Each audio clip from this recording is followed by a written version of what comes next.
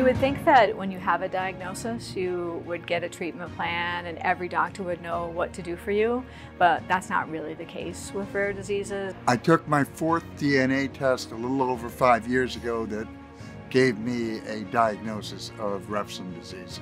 I was night blind at 18, so I became aware then I had a problem. I discovered Refsum when I was 50. Prior to being diagnosed, I was, Ironman level triathlete. And then in 2017, I started to, have all of this left leg pain. And while I was riding and running, increasingly would have more and more pain. And then 6 months after that, I started to have this wavy distortion in my peripheral vision. It was really kind of scary time for me. I now wear hearing aids. I use a service animal, a guide dog, to get around, and I no longer drive. That proceeded on to seeing 15 different specialists and having countless diagnostic tests. I think at one point in time they actually thought I had MS, which wasn't correct.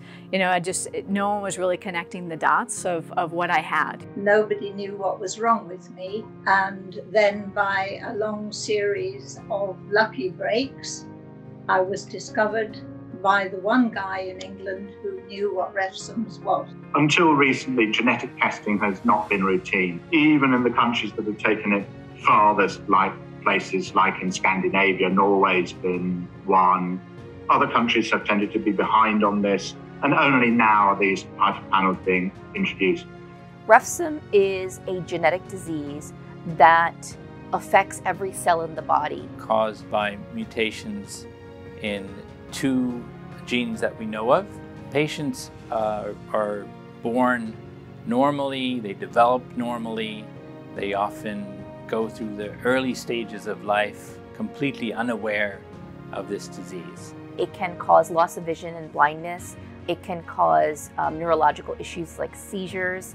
It can have an impact on what somebody eats. It can have an impact on how a person is mobile and exercises and participates in physical activity. So best way to diagnose this disorder is to check phytanic acid levels in blood, followed up by genetic testing that encompasses these 2 genes.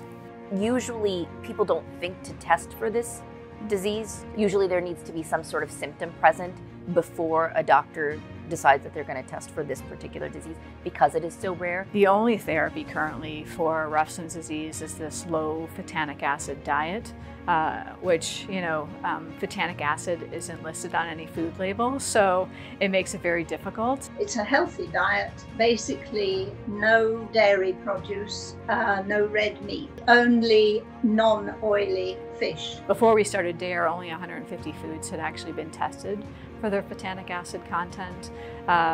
So we're often kind of guessing what is safe to eat and what's not. Not only do we have to worry about a low phytanic acid diet, we also have to worry about releasing any stored phytanic acid because it accumulates in your fat cells, your nerves. Anytime you burn fat, like exercise, or you get sick, or say you have to go for a surgery and they tell you to fast, well, all those things we have to be very careful on because any release of stored phytanic acid will actually increase your levels, increase symptoms.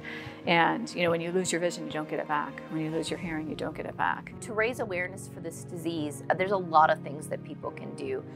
Being engaged with foundations like the Global DARE Foundation, they have a lot of opportunities for not just scientists in the field, not just patients in the field, but anybody to sort of put the message out on about Refsum, whether it be through social media channels or in their own local community. The DARE community gives me the ability to talk to other people who also have Refsum. And with the rarity of Refsum disease, it's really nice to know that you're not alone. It's important for anyone to remember that anything is possible.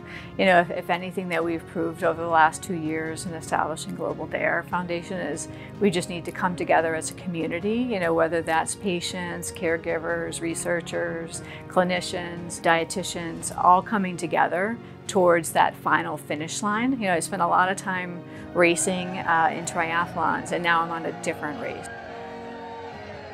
And I want to get to that finish line of finding a cure.